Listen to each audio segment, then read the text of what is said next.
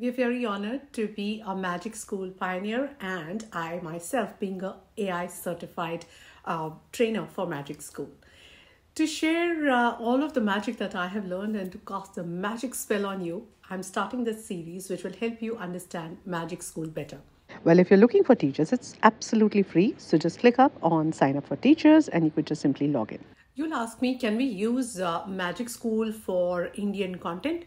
And the answer is yes. So today I'm going to take reference of CBSE's competency-based scientific literacy document, pick up a leaf from there and show you how you can use Magic School.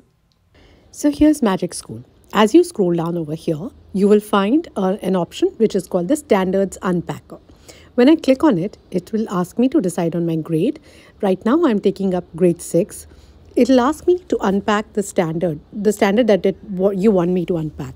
All I'm going to do is, this is grade 6, chapter 1, and this is on food, so here you go.